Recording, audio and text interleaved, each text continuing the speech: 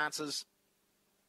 Also give a chance here to, and for place more so, is Bungaloo Ann, who's at $16, did start at 10. Now, in regards to Bungaloo Ann's recent form, one back here in the 19th for the 12th, had a third last start. Good form leading in. Anyway, Light and Lewis set the go ready and racing. Right way began well from the inside. Bungaloo Ann showing very good tail. Went straight to the lead. Into second position now will be Aston Marlon from right way. Educates on the outside. Now going wide is Compton Casey. And now falling there was Midnight Blast alongside Educate. They come down the side. Aston Marlon the leader. Bungaloo Ann back on the inside. But Aston Marlon shot clear, wins by about a length and a quarter.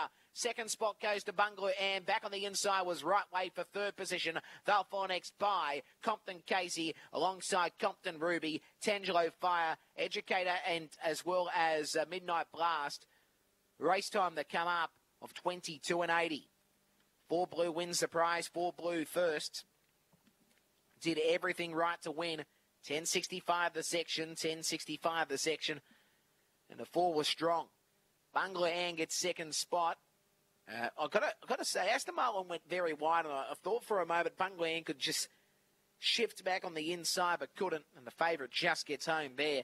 And third goes to the 1 red in right way. Officially fourth, the 7 black Compton Casey. Numbers in the frame of 4, 5, 1, and 7. 22.81 the race time.